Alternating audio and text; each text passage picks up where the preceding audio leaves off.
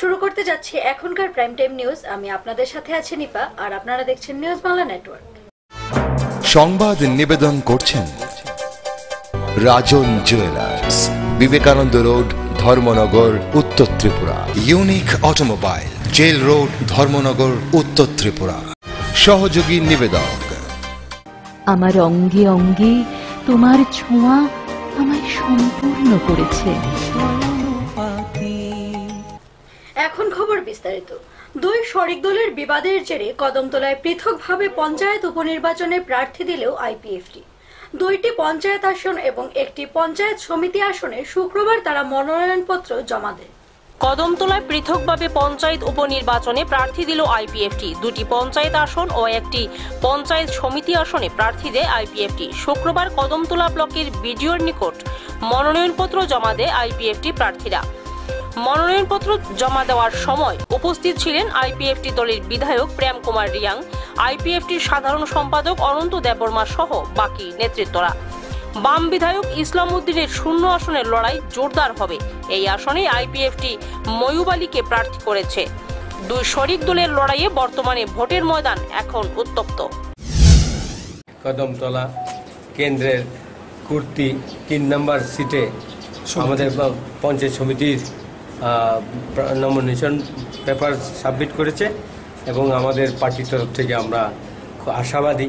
আমরা যেভাবে আইপিএফটি এবং টাক্কাল মার্কা আমরা জিতবই, এটা আমাদের মনের আশা এবং এলাকার বাসী খুশির কথা আমরা শুনেছি। আমরা যেভাবে হোক আইপিএফটি এই সিটটা নিয়ে দখল করবে। চোরাইবাড়ি থেকে রাজকুমার দাসের রিপোর্ট, নিউজ বাংলা। শুক্রবার কৈলাসহরের গৌরনগর আরডি ব্লকের মোট 6টি পঞ্চায়েত সদস্য এবং 2টি পঞ্চায়েত সমিতির আসনে মনোনয়নপত্র জমা দিল জাতীয় কংগ্রেস। এর নেতৃত্বে ছিলেন ঊনকোটি জেলা কংগ্রেস সভাপতি বদরুজ্জামান। শুক্রবার গৌরনগর আরডি ব্লকের মোট 6টি পঞ্চায়েত সদস্য এবং 2টি পঞ্চায়েত সমিতির আসনে মনোনয়ন জমা দিল ভারতীয় জাতীয় কংগ্রেস। সকাল 12 ঘটিকায় সিপিআইএম দল 2টি পঞ্চায়েত সমিতি ও 6 সদস্যের আসনে মনোনয়ন জমা দেয়। তবে তাদের হাতে দলের কোনো পতাকা ছিল না এবং মিডিয়ার সামনেও তারা কোনো কথাই বলেন নাই। কংগ্রেস মিছিল করে মনোনয়ন জমা দেন বিডিও সোমা দাসের কাছে। বিজেপি এখনো তাদের মনোনয়ন জমা দেয় নাই, তবে আগামী সোমবার বা মঙ্গলবার তারা মনোনয়ন জমা দিতে পারে। কংগ্রেসের মনোনয়ন জমা দেওয়ার পর জেলা কংগ্রেস সভাপতি বদরুজ্জামান বলেন, যদি বিজেপি ভোটে কোনো বাধা দেয় তবে ঊনকোটি জেলায় আন্দোলনে নামবে কংগ্রেস। আজ গৌরনগর ব্লকে আরডি ব্লকে পঞ্চায়েত সমিতির আমরা লক্ষ্মীপুর এবং চলাই 6 নম্বর এবং 13 নম্বরের যে উপনির্বাচন, এই উপনির্বাচনের জন্য কংগ্রেস জাতীয় কংগ্রেসের তরফ থেকে মনোনীত প্রার্থী 6 নম্বর আসনে আবুল কালাম সালে চৌধুরী এবং 13 নং আসনে শ্রীযুক্ত দিলীপ দে, এই দুইজন মনোনীত প্রার্থীর নমিনেশন পেপার আমরা আজকে ব্লক রিটার্নিং অফিসারের কাছে জমা দিয়েছি। কৈলাসহর প্রতিনিধির রিপোর্ট, নিউজ বাংলা। নেশা বিরোধী অভিযানে আবারও বড়সড় সাফল্য পেল আমবাসার পুলিশ। গোপন খবরের ভিত্তিতে একটি দোকানে হানা দিয়ে 45 কৌটা হেরোইন উদ্ধার করল আমবাসা থানার পুলিশ। নেশা বিরোধী অভিযানে আবারও সাফল্য পেল আমবাসা থানার পুলিশ।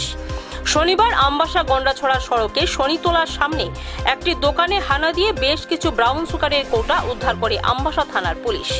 এসডিপিও আশিস দাশগুপ্তের নেতৃত্বে চলে এই অভিযান। গোপন খবরের ভিত্তিতে সুব্রত দাসের দোকানে ও বাড়িতে হানা দিয়ে প্রায় 15 কৌটা হিরোইন উদ্ধার করে। জানা যায়, বহুদিন ধরে সুব্রত এই ব্যবসার সাথে জড়িত রয়েছে। এই ব্রাউন সুগারের বাজার মূল্য আনুমানিক 10 থেকে 15,000 টাকা হবে। এমন অভিযান আগামী দিনেও জারি থাকবে বলে জানান এসডিপিও আশিস দাশগুপ্ত। আজকে গোপন সূত্রের খবরের ভিত্তিতে আমাদের আমবাসা পিএস যায় গিয়ে শনিতলা, আমবাসা বাজারের যে শনিতলার কাছে একটা দোকান আছে, নাম সুব্রত দাস উর্ফে পাপন, বাবার নাম সাধন দাস। দোকান থেকে 41টা কন্টেনার পাওয়া যায় ব্রাউন সুগারের। আর তারপর দোকানটা চার্জ করার পর ওর বাড়িতে গেলাম, বাড়িতে চার্জ করে আরও 4টা কন্টেনার পাওয়া গেছে। আমাদের সাথে আমাদের ডিসিএম ম্যাডামও ছিলেন, একসাথে ডিসিএম ম্যাডামও গিয়েছেন। ডিসিএম ম্যাডামকে এসডিএম ম্যাডামকে খবর পাওয়ার পর ডিসিএম ম্যাডামকে আমাদের সাথে পাঠিয়েছেন। আমরা এগুলি নিয়ে এসেছি, ওকে নিয়ে এসেছি, এখন জিজ্ঞাসাবাদ চলছে। আমবাসা প্রতিনিধির রিপোর্ট, নিউজ বাংলা। নিয়ে নিচ্ছে ছোট্ট একটি বিজ্ঞাপন বিরতি, ফিরে আসছি বিরতির পর অন্যান্য খবর নিয়ে, সঙ্গে থাকুন। আজকাল নিত্য প্রয়োজনীয় জিনিস কেনাকাটার জন্য এখানে ওখানে ঘোরাঘুরি করার সময় কোথায়? তাই চলে আসুন সম্পূর্ণ ডিপার্টমেন্টাল স্টোর দি বিগ মার্টে, যেখানে একই ছাদের তলায় আপনি পাবেন শিশু, পুরুষ ও মহিলাদের লেটেস্ট ডিজাইনের রেডিমেড পোশাক থেকে শুরু করে গ্রসারি, স্টেশনারি এবং কসমেটিক্স ইত্যাদির মতো সব ধরনের নিত্য প্রয়োজনীয় গৃহ সামগ্রীর বিশাল সম্ভার। আর প্রতিবার কেনাকাটায় পাবেন আকর্ষণীয় ছাড়। তাই ধর্মনগরে এবার আপনাদের প্রত্যেক কেনাকাটার ঠিকানা হবে দি বিগ মার্ট, আইসিআইসিআই ব্যাংকের পাশে, ডিএনবি রোড, ধর্মনগর, উত্তর ত্রিপুরা। অলংকারে প্রস্ফুটিত হয় নারীর সৌন্দর্য, আর ধর্মনগরে আধুনিক রুচিসম্মত স্বর্ণালঙ্কারের চির বিশ্বস্ত প্রতিষ্ঠান রাজন জুয়েলার্স, যেখানে রয়েছে 22 ক্যারেট কেডিয়াম যুক্ত হলমার্ক গহনা, যেমন নেকলেস, চেইন, চূড়, বালা, মান্তাসা, আংটি এবং শাখা বাঁধানো ইত্যাদির বিপুল সম্ভার। তাছাড়া রয়েছে বিয়ের গহনার অদ্বিতীয় কালেকশন।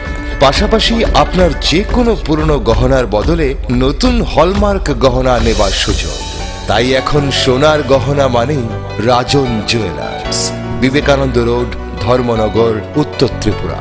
সবার সাদর আমন্ত্রণ রইল। ফিরে এলাম বিরতির পর, চলে যাচ্ছে পরবর্তী খবরে। বাম আমলের লুটপাটের বাণিজ্য বর্তমান গেরুয়া আমলেও চলছে। মাছের পোনা কেলেঙ্কারি নিয়ে উত্তপ্ত অমরপুরের নতুন বাজার এলাকা। পরে ফিশারি দপ্তরের আধিকারিকের হস্তক্ষেপে পরিস্থিতি নিয়ন্ত্রণে আসে। বাম আমলের লুটপাটের বাণিজ্যের হস্তরেখাকে পাথেয় করে বর্তমান গেরুয়া আমলেও চালাচ্ছে লুটপাটের বাণিজ্য, যাকে কেন্দ্র করে রাতারাতি আঙুল ফুলে কলাগাছ হবার চিন্তা করছে নেতারা, যাতে পেছন থেকে বড় মাপের মহকুমা লিডারের হাত আছে বলে অনেকেই মনে করছেন। ঘটনার বিবরণে জানা যায়, গ্রামীণ এবং পাহাড়ি এলাকায় বসবাসকারী মৎস্য চাষীদের আর্থিক দিক দিয়ে সচ্ছল হবার জন্য প্রতি বছরের কোনো নির্দিষ্ট সময়ে চারাপোনা প্রদান করা হয়। এবারও তার ব্যতিক্রম হয়নি। এবছর মহকুমা ফিশারি দপ্তরের উদ্যোগে ডালাক ভিলেজে 7 জন বেনিফিশিয়ারিকে পোনা বিতরণের সময় প্রতি বছরের ন্যায় এবছরও দেখা দেয় আবারও বিপত্তি। কারণ পোনা দেবার যা কথা ছিল তার থেকে অনেকটাই কম ছিল প্যাকেটে। এছাড়া অনেক পোনাই মৃত ছিল। এর মধ্যে বেনিফিশিয়ারিরা তাদের পাওনা পোনাগুলি যখন গুনে নিচ্ছিল, ঠিক তখন শুরু হয় হইচই চেঁচামেচি। তারপর মহকুমা ফিশারি দপ্তরের এক আধিকারিক ওই পোনা প্রদানকারী স্থানে এসে সঠিকভাবে পোনা গুনে প্রদান করলে ঘটনা বেশি দূর এগোতে পারেনি। নতুন সরকারের গঠনের পূর্বে এই পোনাকাণ্ড নিয়ে অনেক বড় ইতিহাস হয়ে যায় অমরপুরের উপনগরী নতুন বাজারে, যেখানে ওই সময় বর্তমান মুখ্যমন্ত্রীও ছিলেন। কালকে লই আনছি পুতলা মধ্যে 300 টাকা, আর এরপরে আমরা পুতলা খুললে গণা করছি 100 টাকা। আবার আজকে আইছি, আজকে এছাড়া আবার পুতলার মধ্যে 300 টাকা, আবার এখন একটা পুতলা বাঙাইয়া গণা করছি 260 টাকা। এর মধ্যে কি মরা মাছ আছে? হ্যাঁ, মরা মাছ আছে। খুব কম পরিমাণে দেওয়া হইতেছে। হ্যাঁ, কম পরিমাণে দেওয়া হচ্ছে। অমরপুর প্রতিনিধির রিপোর্ট, নিউজ বাংলা।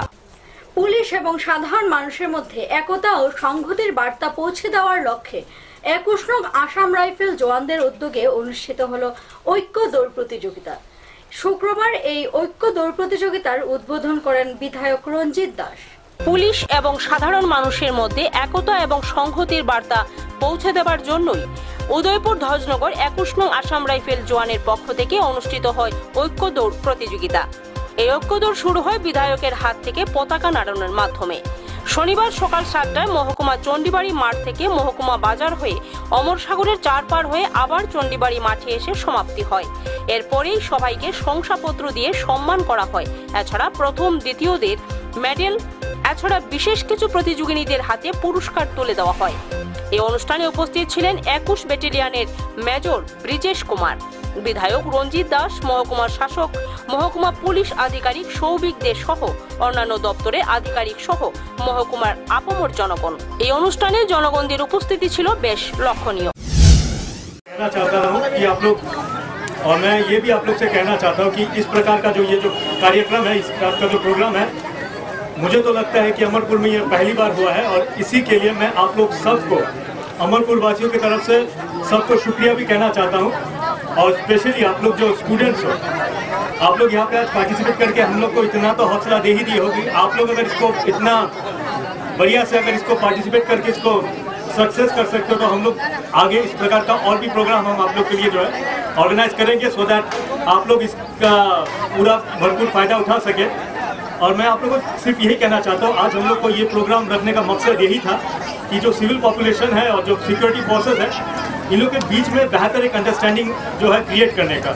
और मुझे लगता है कि हम लोग आज जितना भी माइन्यूट लेवल पे हो, जितना भी मैग्नीट्यूड में हो, उस मैग्नीट्यूड में हम लोग सफल हुए हैं। और I can assure you that इस प्रकार का प्रोग्राम हम आगे भी करते रहेंगे। উদয়পুর প্রতিনিধি রিপোর্ট, নিউজ বাংলা। এখনকার মতো প্রাইম টাইম নিউজ এই পর্যন্তই। আমাদের পরবর্তী সংবাদ দেখার জন্য চোখ রাখুন নিউজ বাংলার পর্দায়।